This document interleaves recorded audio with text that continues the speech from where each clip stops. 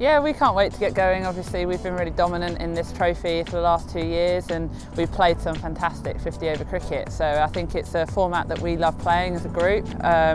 And you know, it's just great that we've got cricket that comes thick and fast these days, so we can't wait to get going.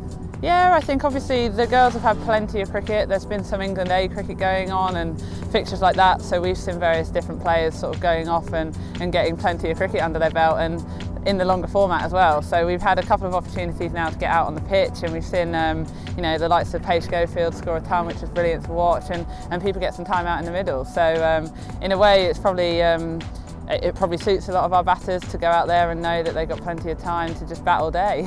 Yeah, we've come up against Sparks quite a lot, and you know, they're a really strong team, if not possibly up there with one of the strongest out of all the regional setups. So you know, they've got a very strong bowling attack. I think that's always been their sort of point of difference with their seamers. They've got a bit of pace behind them, but obviously they're missing a couple of their bigger players in Izzy Wong and Amy Jones. So, but likewise, we'll miss out with Lauren Bell. So I think it'll be a good match-up, and you never take any game for granted anymore. I think we're seeing the women's game go from strength to strength in every region.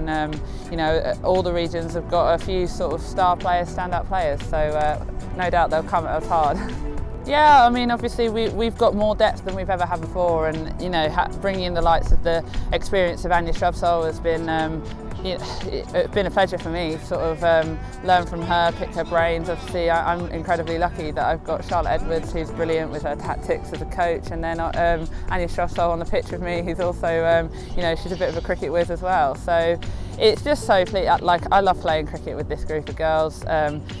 We've had the youngsters in Ella Mack and Freya Kemp come in. We've got more depth than we've ever had before. So I think we've got every chance, but you can never be complacent. Obviously 50 overs is a long time, and you can't take that for granted. So we'll knuckle down, get our head down, and you know, it'd be great to lift the trophy for a third time.